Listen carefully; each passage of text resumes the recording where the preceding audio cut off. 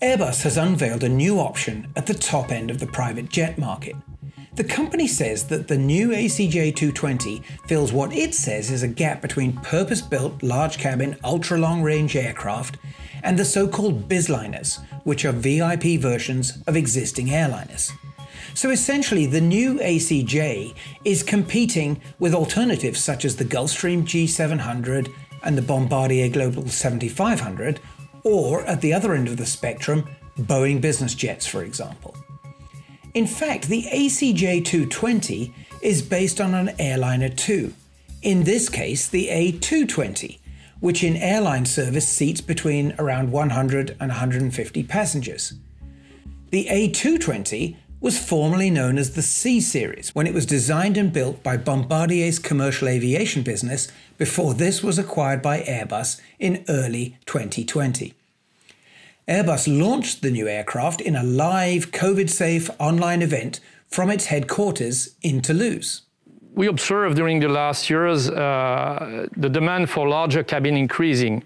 If you look at the size of the business jet, the size is increasing. During the last 10 years, it's 20 to 30% more bigger. But having a perfect combination in between the range and the size, it's brand new. It's new. And the ACJ TwoTwenty is answering to that segment.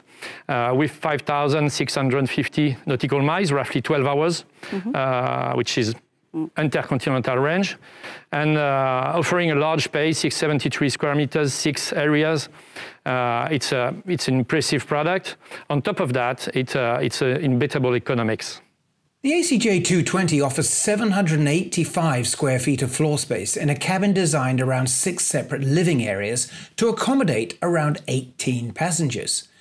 The twin-engined aircraft will be able to fly up to 5,650 nautical miles, and that means non-stop trips from London to Los Angeles, Tokyo to Dubai, Moscow to Jakarta, or Beijing to Melbourne. Airbus claims that the new model creates a new aircraft category that it calls the Xtra Large Bizjet. Now, direct comparisons with other aircraft soon get complicated, but roughly speaking, both the G700 and the Global 7500 offer longer range of at least 7,500 nautical miles, but with less real estate in their cabins. Another possible option around the same class would be Embraer's Lineage 1000, which has 1,000 nautical miles less range than the new ACJ and is only slightly smaller in terms of cabin area.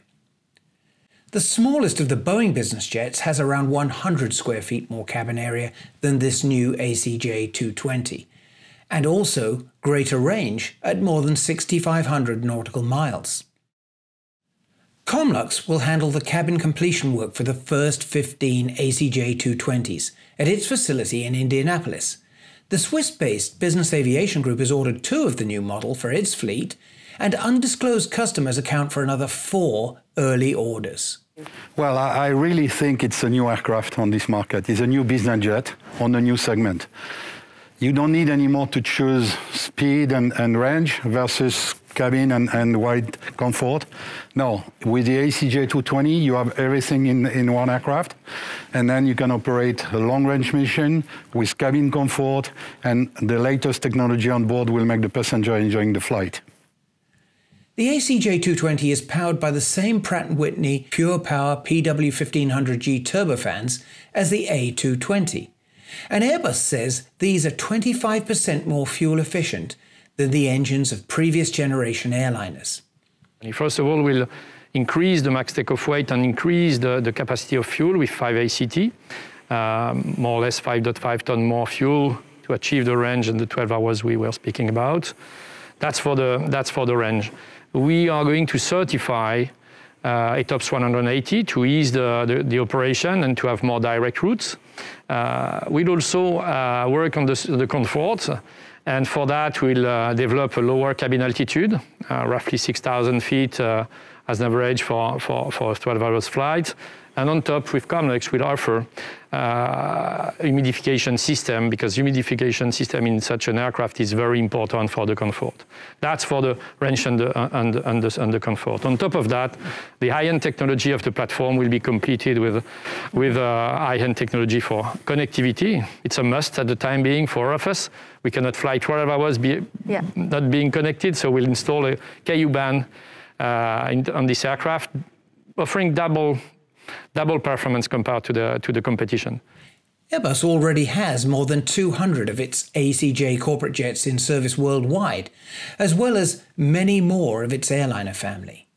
The manufacturer claims that the economies of scale from its extensive maintenance and support network, combined with the reduced fuel burn and other factors, should translate into cost savings of as much as 30% compared with traditional business aircraft. Airbus won't release a price for the new ACJ TwoTwenty beyond saying that it's just under that of the current ultra-long-range models. And that probably puts its base price at around the $70 million mark.